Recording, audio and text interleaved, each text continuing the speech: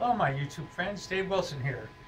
This is the first part of first video of a multi-part series. I don't know how many parts, but in the process of upgrading one of my Ender 5s to a dual axis, and I'm going to put Exoslide on it.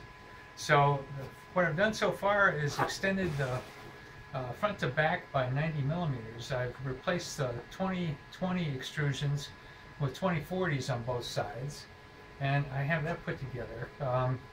What I used was the original side mounts and used those as drill patterns, and then tapped some of the other extrusions with an M5 tap, and used these special corner brackets. So these are the original ones that came with it, and then I found these guys here that they slide in. You can tighten them afterwards, but I have those on all the other corners I could get them into. So that's where I'm at so far. These are all the parts I've taken off so far, and I'll be replacing those. And linear rails I was pretty happy with, but I like the Exoslide even more.